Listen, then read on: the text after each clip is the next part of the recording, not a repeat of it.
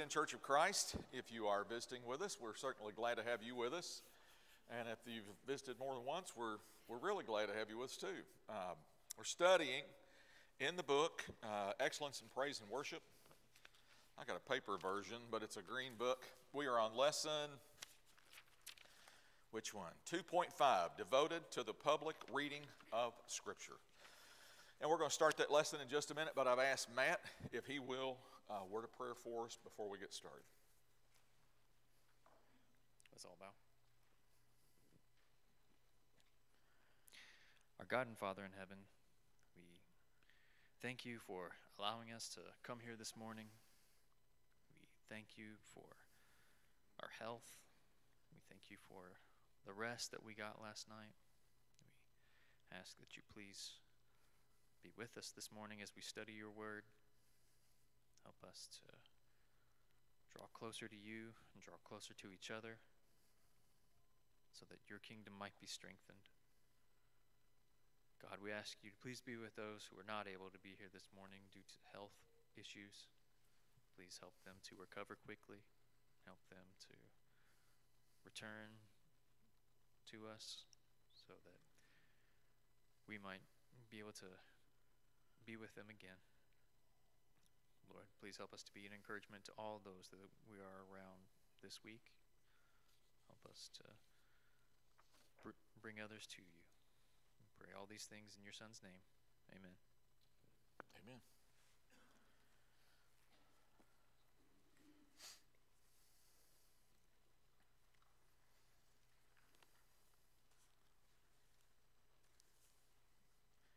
Your word is a lamp to my feet and a light to my path. I have sworn and confirmed that I will keep your righteous judgments. I am afflicted very much. Revive me, O Lord, according to your word. Accept, I pray, the free will offerings of my mouth, O Lord, and teach me your judgments. My life is continually in my hand, yet I do not forget your law. The wicked have laid a snare for me, yet I have not strayed from your precepts. Your testimonies I have taken as a heritage forever, for they are the rejoicing of my heart. I have inclined my heart to perform your statutes forever to the very end. The reading of public Scripture. Public reading of Scripture. Does anybody know what I just read from? Psalms 119.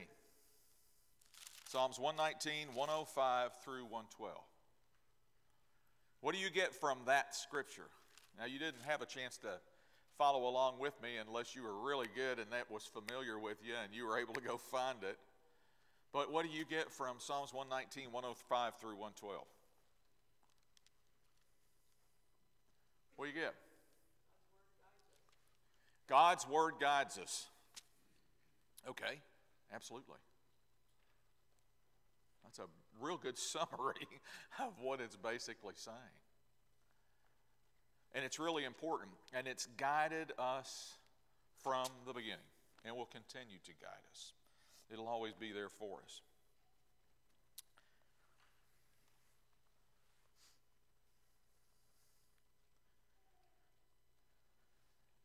One of the things that was pointed out in the lesson is, if you ranked everything that we do in the worship service, where does reading fall in there? Probably toward the end, maybe, somebody might say. I mean, when you think of all the things that happen, you think about the prayers that are offered. You think about the singing that we participate in. You think about all the things that we do. Do we really give the attention that we should to the reading of Scripture? Yeah, and Ethel was right. Study to show thyself approved. I mean, that's a big part of what we're going to talk about tonight, in addition to what happened with regard to the reading of public Scripture and the history of how that has happened, but also the responsibility that we individually have about what we do. How many scriptures do we actually read in the worship service? Well, we have scriptures that are read in class, that are associated with class. Like in this class, we have a key text always. This time it is 1 Timothy 4:11 through 16. We will refer to other scriptures and we will read them while we're in class. If you looked at the lesson, there's a number of scriptures that are referred to there, but that's not public reading of Scripture. But here, it's generally, for a number of years now, the elders have said, okay, we're going to have a Scripture reading that's going to help us to focus on the theme for the year. And all of this year, that's one of the things we've done with regard to the theme of what's God's purpose for me. And so we've read a Scripture at the beginning of the service when we get ready to start a worship service. But there's also a Scripture reading that is read that's been predetermined for that time period. We have a song, we'll have a Scripture reading, and we'll have a prayer, and then the other acts of worship that we participate in.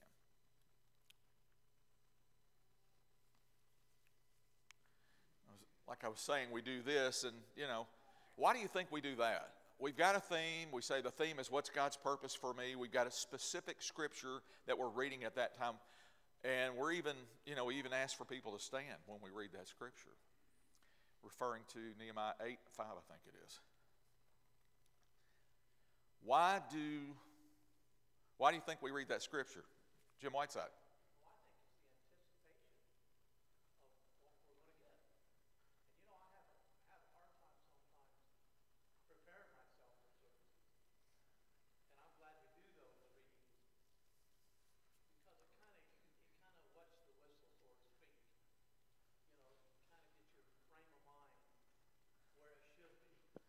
Okay. So I think the anticipation of what we're going to be getting. The anticipation of what we're going to be getting, how it helps you to kind of prepare your mind. And really, we've talked about this before in this class. There are things that can be distracting to us. And that's just part of it. If you're a young parent and you've got young children, you're dealing with that and trying to, and bless you for bringing them. Bless you for having them here and dealing with that. But because that's part of it. Somebody did that for us before we had the opportunity to be here. So, that's just part of it. But what are the other distractions with regard to what Jim's talking about? We have that scripture to help us focus. And when public reading was really one of the only things that they had, that was certainly a focus and a conviction issue too. And so, yes, we want everyone to focus on a specific scripture so that we can make sure that we are thinking about that theme, what's God's purpose for me, and then how that scripture can cause us to consider that thought. LR. Well, I really appreciate that happening, the reading of scripture by the elders. I think it sets a tone. I agree with Jim 1,000%. It sets a tone, that we are in a place where come together with God's children. This is a holy time. Well, all of our times are holy, but this particular is a time we devote to God, and His Word is holy, and that we're setting a tone for this worship of setting this aside, and it's a holy time. All the cares of the world are outside. We're here about God. In the synagogues and the temple, when they read Scripture on those scrolls, and they still do this today in synagogues, they used a stylus. They wouldn't touch the scroll. They used a stylus as they read from it. Not because the paper on the scroll was anything, but the words were holy. And they did that because they didn't want human contact with those holy words of God. It was just the way they respected the word. And it's not commanded, but it was just their respect. And I think when you guys are doing this, I think it's calling to our attention. These words are holy. They're from our God. And it focuses that on our mind. That's a good point. And later I'm going to talk about this too. But what about men that are responsible for reading that scripture? Like the one that we do where we have a song, we read a scripture, we have a prayer. What kind of, and like I say, I've got that later in the lesson, but you brought it up so I can go that way just a minute. How important is it for men to prepare themselves when they are reading the scripture? Again, if we don't think it's very important, then how much effort do we really put into it? Right? So that's an important thing for us to think about as well. Okay, so what were some of the challenges that you think people might have had with regard to God's Word in biblical times and having its availability and the importance of reading Scripture in a public way? Tom? Not everybody had it. Not everybody had it. Access and availability. What do you think another thing was? Literacy. Literacy and access. Those were both things that were problems. Literacy rates. Some of the research I did said that the literacy rate was probably around 10 or 15% as far as people could actually read. And really, as late as 1820, it was only about 12%. Literacy rate today worldwide is around 91%. And even today, if you cannot read, you've got it on audio. You can listen to an app. You can get access to it in so many different ways. But those were a couple of the reasons. You know, the other was access, as Tom said. Not everybody had access to it. Religious leaders, people that had money, those are the people that had access to it. But that was not, of course, that's different today. Okay, 1 Timothy 4:16, 11 through 16. Let's look at that for just a minute. Whoops, where are we? Okay, Gerald? You know, and that's something I really picked up on as I've studied Jesus and his teachings. Jesus taught in story form. So it was something you could hear and you could remember and retell the story. He didn't do it in some doctoral thesis that's very complex that nobody could remember. It was simple, it was a story, and you could retell it. Yeah, that's a good point. And yeah, it's something that people could relate to a lot in the parables or in other ways that he taught. That was certainly something that was important too. So again, our key text is 1 Timothy 4, 11 through 16. If you don't mind, go ahead and turn your Bibles over there and you can read that with me. We'll take a look at that. 1 Timothy 4, 11 through 16. These things command and teach. Let no one despise your youth.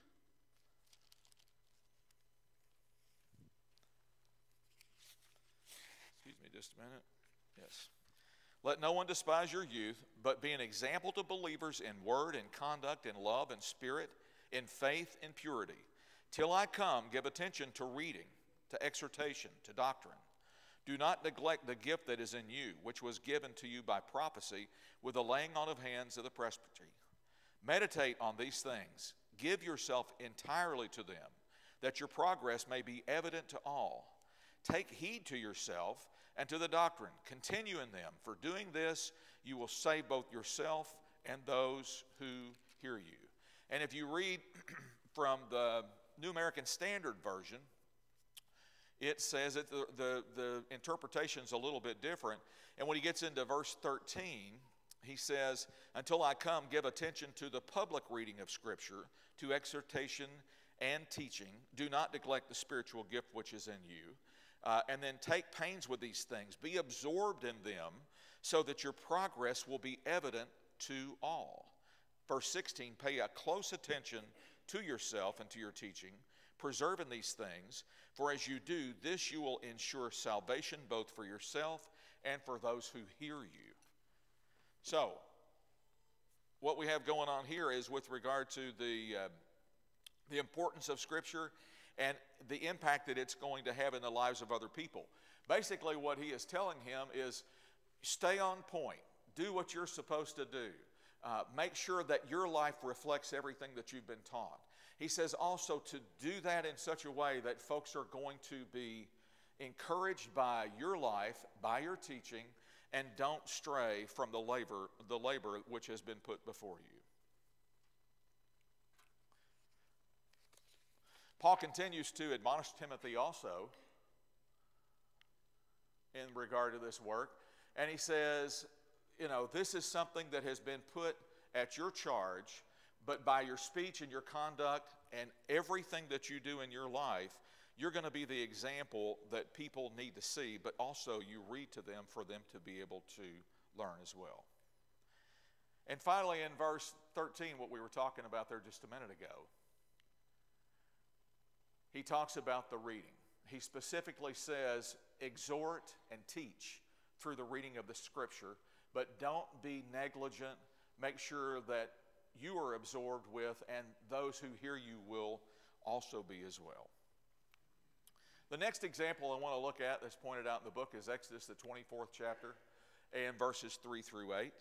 It's another example of the importance of public scripture reading. The covenant was divinely revealed to God through the law of Moses. Moses told them what God expected of them. The people accepted God's word in verse 7. If you look at Exodus 24, 3 through 8, and all that the Lord has said, we will do and be obedient. And they made that commitment to obey the law after Moses read it to them. And it shows the power of the written word and for those that heard it. And so sometimes people hear it and they stray away. And that happened many times with God's people. Does that happen today? Do people hear the word and stray away? Why does that happen? Why do you think it happens that we hear the word and we stray away? Our heart's in the wrong place. We're focused on other things other than what we need to be. And we have scripture reading that is public reading today, but not to the degree that they had in that period of time. Another example that's in the lesson is Joshua 8:30 through 35. So Moses passes on the responsibility, God does, through Moses' actions in Joshua 8:30 through 35, to lead the people into the promised land. And if you go over to Joshua, another thing that was real striking to me in this reading of looking at this scripture is the first chapter in verses 1 through 9. Look at that with me, if you will, and think about the responsibility that was put on Joshua. Joshua 1, 1 through 9. After the death of Moses, the servant of the Lord, it came to pass that the Lord spoke to Joshua, the son of Nun, Moses' assistant, saying, just imagine God speaking to you, and think of the reverence you hear what he has to say and the responsibility that he's putting on you. Think about that, and think about that in Joshua's shoes. Moses, my servant, is dead. Now therefore arise, go over this Jordan, you and all this people, to the land which I am giving to them, the children of Israel. Every place that the sole of your foot will tread upon, I have given to you, as I said to Moses, from the wilderness in this Lebanon as far as the great river, the river Euphrates, all the land of the Hittites, to the great sea, toward the going down of the sun, shall be your territory. No man shall be able to stand before you all the days of your life. As I was with Moses, so I will be with you, and I will not leave you nor forsake you. Be strong and of good courage, for to this people you shall divide an inheritance, the land which I swore to their fathers to give them. Only be strong and very courageous, that you may observe to do according to all the law which Moses my servant commanded you. Do not turn from it to the right hand or to the left, that you may prosper wherever you go. This book of the law shall not depart from your mouth, but you shall meditate in it day and night, that you may observe to do according to all that is written in it. For then you will make your way prosperous, and then you will have good success. Have I not commanded you? Be strong and of good courage. Do not be afraid, nor be dismayed, for the Lord your God is with you wherever you go. Can you imagine being Joshua and having that message from God?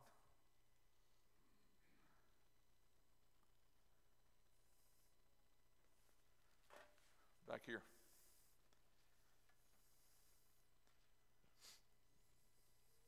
Yes, sir. In answering that question you asked earlier, why do some read and not heed or follow? We find ourselves, we can probably look at the answer that James writes in James chapter 1, verse 24 through 25. You know, we put ourselves either in one of two categories, as what you have just read. Either we're a doer, or one, you know, James reflects on that we're like a person who looks in the mirror, sees himself and sees what kind of person he is, you know, and then but walks away and forgets that message or forgets that notion. Right. And again, think about the responsibility of Joshua and what God said to him and how he took on that responsibility. Right? I was just going to say, we do have this commission. This commission was to Joshua, but now it's to us. And, the Lord said, everywhere that your feet touch is your territory. The book and the law has been given to us. It says, be strong and of good courage, for this people you shall divide as an inheritance the land which I swore their fathers to give them. That's us now. Right. And so I feel like a lot of times we don't think of it like that. We're limited to what we think, and this commission has been given to us now. Okay, thanks. Anybody else? Well, in 8 and 34 and 35 of Joshua, 8, 34 and 35, Joshua did all that God and Moses told him to do, and he read the law before the people because of his faith and his courage and his charge to do what God had him to do. After Joshua, 2 Kings 22, 8 through 13, there was a period of approximately 800 years where the Word of God was not being read. Hilkiah, the high priest, brought to King Josiah the book of the law. In 22 and 8, Shaphan, the scribe, reads the book of the law, and then he goes back, and in verse 10, he reads the book of the law in the presence of the king. And when the king hears the book of the law read, what does he do? He tears his clothes. And why did he do that? He was distressed. Why? For not pleasing God, for the state that they were in with regard to God's will and God's word. And so what did he do? He set about trying to do everything that he could to fix what had been undone or not done with regard to the word of God, because of the departure of the people from it. And he did the best that he could to make things right. Do we have the chance of falling into danger of not being moved by the Word of God just because we've got such easy access to it? Do we make everything a priority in our life and we don't make God's Word a priority in our life? Is that easy to do? Again, if you've got such easy access to things in life, then is it easy to forget about other things? Brad. Sure.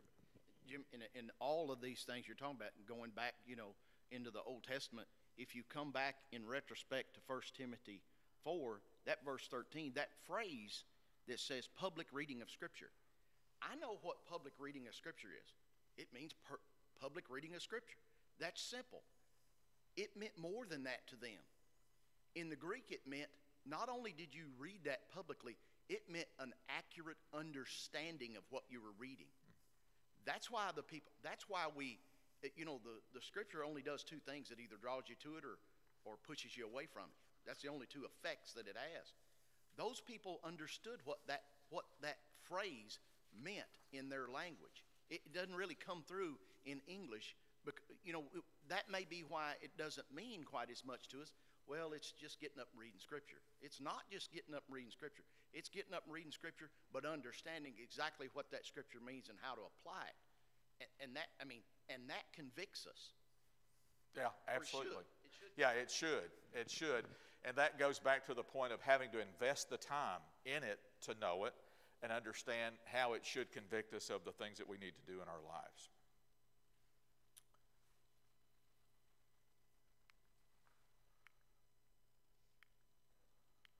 In Nehemiah 8, 1 through 12, what happens? Another example of God's word. God helps the Jews through Ezra and Nehemiah to return. The temple's rebuilt, the walls restored around the city. And whoever all the people was, as it talks about in Nehemiah 8, 1 through 12, they gathered, and it says, in a square, as one in unity of purpose, and requested God's word to be read. And in verse 3, he reads from early morning until midday, all the people were attentive. And that kind of goes to the point that Brad was making there too, with regard to wanting to hear what was said and being convicted of what they were saying. In verses 9 and 12, it says that they were convicted when they were convicted when they heard the word of the law. And from that point forward, it appears that the public reading of Scripture became a more regular part of what was being done. In Luke, the 4th chapter, in verses 14 through 21, we have the example of Christ and his ministry. If you want to turn over to Luke 4 and 14 through 21, we'll take a look at that.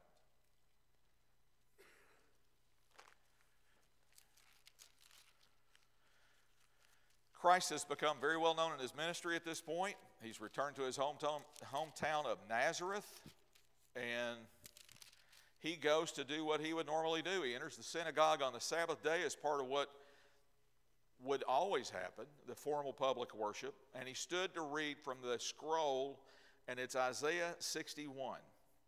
And if you look at Luke 4, 13 through 21, let's see, 14 through 21, excuse me. Then Jesus returned in the power of the Spirit to Galilee, and news of him went through all the surrounding region. And he taught in their synagogues, being glorified by all. So he came to Nazareth, where he had been brought up, and as his custom was, he went into the synagogue on the Sabbath day and stood up to read. And he was handed the book of the prophet Isaiah. And when he had opened the book, he found the place where it was written, "The Spirit of the Lord is upon me, because he has anointed me to preach the gospel to the poor. He has sent me to heal the brokenhearted, to preach deliverance to the captives, and recovery of sight to the blind, to set at liberty those who are oppressed, to preach the acceptable year of the Lord." And then he closed the book, he gave it back to the attendant, and he sat down. And the eyes of all who were there in the synagogue were fixed on him. And he began to say, "Today this scripture is fulfilled in your hearing." What was Christ's message with regard to public reading of Isaiah 61? What was he saying to them?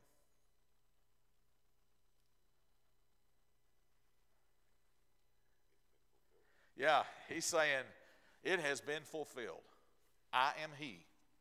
I am he. Today this scripture is fulfilled in your hearing. And how did they react to that? It says in verse 20, initially their eyes were fixed on him. Well, what do you think that was? With their eyes being fixed on him, what do you think it was? Think it was awe of who he was? Probably, maybe, temporarily. A realization. What happened later, though? Yeah, he said, "Hey, this is the carpenter's kid." That can't be Jesus. That's a carpenter's kid. They couldn't see him for who he was. They couldn't see him for who he was. But still, it shows the power of the written and spoken word. But can you imagine being in the audience and hearing that? It's hard to imagine. I can't know what that would be like. It's just like it's hard to understand what it would be like to be Joshua and hear what God said to him. But the power of the scripture being read is an incredible thing, for sure. Yes? And what's amazing, and you may get to this, and go along with Brad's point, Go ahead. what is so amazing is that Jesus many times says, "Those who have ears, let them hear," and it also is in some of the epistles as well. So either there were a lot of people missing ears in the first century, and I don't think that was the case because I don't read about that, or there's a deeper meaning to that. And when public scripture is read, it's not just let it go in one ear and out the other like we do if someone tells us to take out the trash or tells us to do a chore we don't want to do. We hear it, but we don't do anything with it. And when scripture is read, he's saying here, those who have ears, let them hear. Yeah. And that means more than just going in your ears. Right. And the public reading of Scripture is so closely tied to the private reading of Scripture too. And that's the other point that I want to get into as well, because I think it's important for us to be convicted through the public reading of Scripture today, as they were convicted because of a lack of access or because it had been forgotten for a period of time or whatever it might have been. But it's not today. It is here for us, and it is important for us still to read Scripture publicly. We have special services sometimes where all we do is sing, read, and pray. And that is an effort on the elders' behalf to get us to focus our minds, like Jim was talking about earlier, on the things that we are singing, on the scriptures that are being read. and on the prayers that we have together one with another. And you know what's sad is sometimes we'll announce that we're going to have a special service like that, and what happens? Attendance drops, and people don't show up. Why would that be? Ryan says spiritual laziness. Or, well, I don't need that. You think that might be why somebody would do that? I don't need that.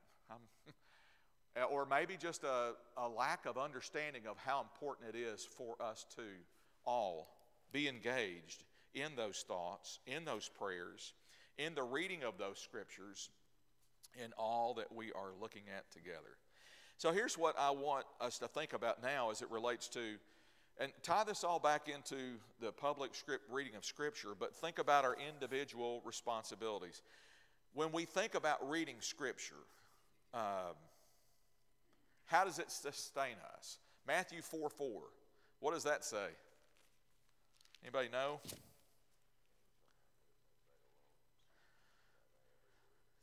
Right. It says, "It is written, man shall not live by bread alone, but by every word that proceeds from the mouth of God." By every word that proceeds from the mouth of God. That is what is going to sustain us in our lives. So, we've got to be committed to that. It's got to be important to us. It takes reading God's Word to sustain our spiritual bodies. And public reading of Scripture should be an encouragement, I think. It should be admonition. It should be a reinforcement of the things that we're already reading on our own, that we're looking at God's Word.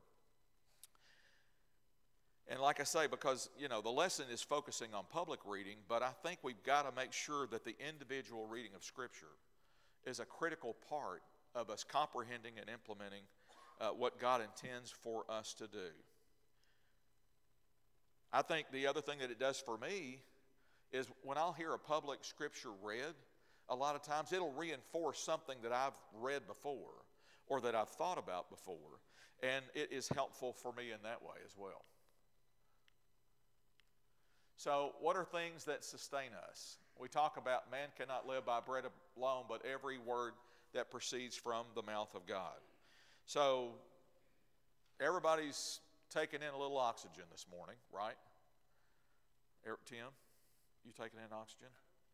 Hope so. It looks like you are. Otherwise, you'd be blue. You would not be the same color that you are right now. So why is oxygen important to us? We got to breathe. We have to have life to sustain our physical bodies. I mean, for us to be able to live, we have to be able to do that. Why do we eat food? Why is eating food important to you? Nourishment, John says. For the body. Is Diet Coke nourishment? No. Diet Pepsi is nourishment, not Diet Coke. Okay, I got you. Whatever. Boy, they got you drinking the Kool-Aid. But why is nourishment important to our bodies? To sustain us. Our bodies have to have that to be sustained. So we breathe to be sustained physically, and we take on food and water to be sustained physically. And those are all the physical things of life. But what about the spiritual things of life? Matthew 4:4. Man does not live by bread alone, but by every word that proceeds from the mouth of God. And how do we know the mouth of God? The Word of God. That's the only way we're going to continue to make it in this life.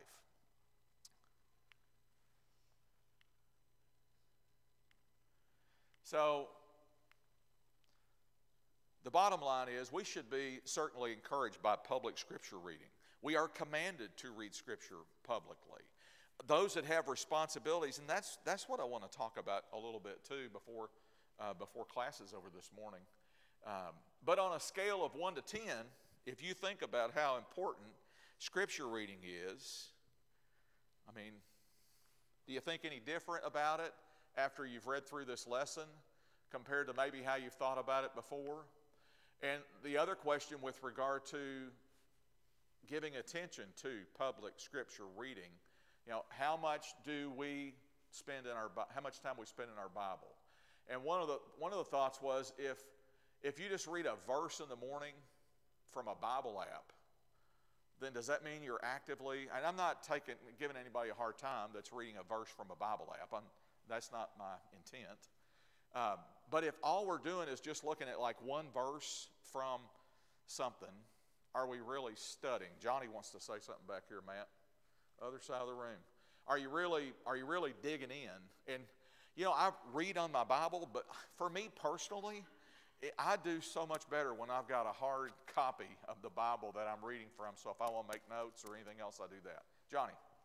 All of us that are Christians here realize it takes all 5 steps for us to obey God and become a Christian. There are 5 obligations we have each Lord's Day when we come together. All 5 of those are important. To leave either one of them out would not be pleasing to God. Okay, good point. Yeah, and there are specific acts of worship. And I think the point that I'm trying to make, and thank you for saying that, but is the fact that a lot of times we as participants in that service don't give the attention to the things that are going on like we should. So that's part of the point that I was going to make. And another comment that was made was sometimes the only scripture reading that anybody ever is exposed to is when they hear it in a public assembly. And if that's the case, that's a sad situation. Take your Bibles. Why is it important for us to read? What does it say in 2 Timothy 3:16, 17? All Scripture is given by the inspiration of God and is profitable for doctrine, for reproof, for correction, for instruction in righteousness, that the man of God may be complete, thoroughly equipped for every good work. God gives us everything that we need to know. We read Scripture for all of us to be encouraged by that in a public way, but we also should do it in a private way as well. 1 Peter 2:2. 1 Peter 2:2 says, as newborn babes desire the pure milk of the word, that you may grow thereby. That applies to public reading of Scripture, desiring to hear what is being read, thinking about it, meditating on it, but also doing that in a private way as well. How can we do better as readers of God's Word? What are your thoughts there? How can we do better as readers of God's Word? Start somewhere. Just do it, as the old saying goes. Nike. Joanna, what you got? Here's a microphone. I think it's really helpful to do it with someone else, because if you're by yourself, you can get busy and discouraged and just forget. But if you're with someone else, they're holding you accountable, and even just reading it with them is just really powerful, and you get really close to other people doing that too. That's a great point. Personal Bible studies where it's a couple of people and you're studying together and you're reading together. You got James? Remember that this is the regenerative power of God. I think sometimes we forget that. We think of it just, we're reading. They read in the Old Testament. We read in the New Testament. What's the big difference between it? Is it something special? No, the gospel is the power of God unto salvation. And Peter says in chapter 1, just before the passage you just read, that it is the seed that regenerates. We're born again, not of perishable seed, but of the imperishable seed, the living Word of God. That's what gives us life. And if we remember, I want to live in Christ, I want to be filled with the Spirit, I want to understand who God is better, read His Word, because that's where it starts. Good point. And I've got Donna down here and then Matt over there. Yeah. Go ahead, Donna. You can set a goal that you're going to do something. We used to have something about reading through the Psalms, and you read so many chapters a day. Right. Donna was talking about goals and specific things that you're going to read on a regular basis. And back over to Matt. I definitely think, I know it helps me when I specifically say I'm going to do this, I'm going to do that. I've got a specific thing that I'm working through in trying to regenerate myself, and that's a good scripture to point out too. Matt? I think one thing that we need to consider is in 2 Timothy 2, verse 15, Paul exhorts Timothy to carefully handle Scripture. I think part of carefully handling Scripture is reading Scripture through preconceived lenses, or reading a verse with an idea that you have already understood all of this, or using verses out of context and cherry-picking verses to make your understanding of the Scripture what you want it to be rather than what God wants it to be. Reading Scripture through the historical context and reading it through the context in which Paul, Peter, because they were, moved by the Holy Spirit to write this, is the best way to look and carefully handle Scripture. And I think you see that in Luke 4, like you mentioned with Jesus. He sees this scroll of Isaiah, and he applies what he is about to do with that Scripture. He is carefully handling the Scripture to make sure that people understand what it means. That's a good point. That's a good point, too. Thank you. Yeah. Okay, so, we've got to, when we're preparing ourselves as readers, we've got to do the best we can to take time for it. We have to make time for it. Does everybody have a busy schedule? I don't care what place in life you're in, whether you're just getting started or you're retired or going to retire or what, you've got to make time for it, because if you don't make time for it, it won't get the attention that it does. So I just made a few points about, some of the things that y'all were talking about. And then the other thing that we can think about with regard to how can we be better listeners when something's read? How can we be better listeners when public Scripture is read? Bill?